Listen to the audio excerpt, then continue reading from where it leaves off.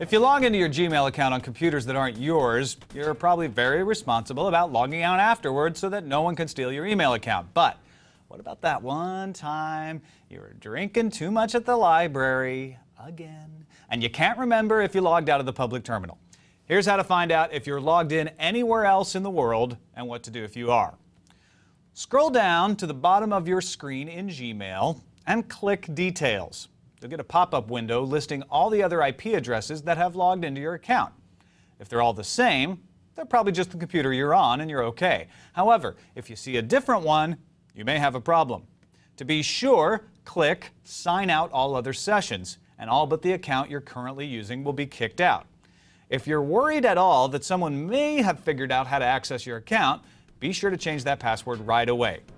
Stay safe out there, folks. I'm Tom Merritt, CNET.com.